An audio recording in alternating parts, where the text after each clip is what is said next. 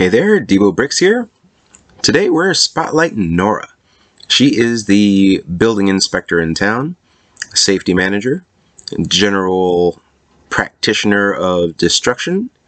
As you can see here, she's really trying on that corner, but she can't get it. Actually, she's got a little itch on her chin, and she's just going to town because I guess that's pretty sturdy there for her. So, good for her.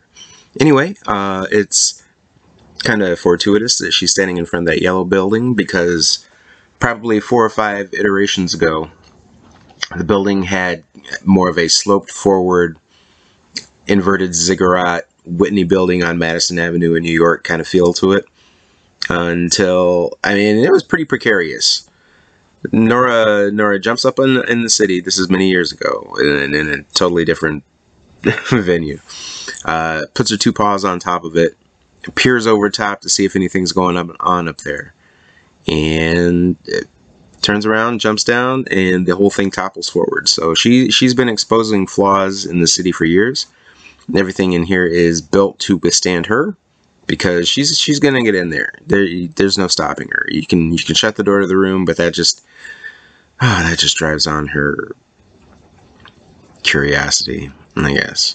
Anyway, she's worth the money. She's pretty good.